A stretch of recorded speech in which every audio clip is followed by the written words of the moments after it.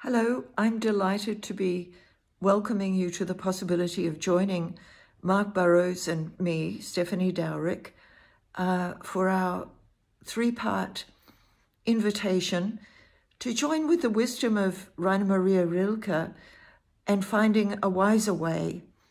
And the reason that I'm delighted is that it will not only be your intellect that will be stimulated, but also your senses. Rilke is well known as a poet of extraordinary vision and extraordinary appropriateness for this time because he was so unorthodox.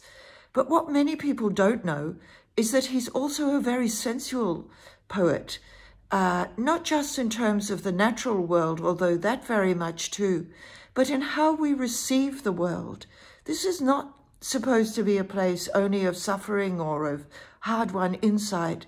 It's also life itself, the world, the physical world, the inner worlds that we inhabit, are also supposed to be, I think, places of stimulation, of joy, sometimes even of bliss. And one of the poems that we'll be discussing, Mark and I, is called Dance the Orange. How spectacularly unorthodox is that?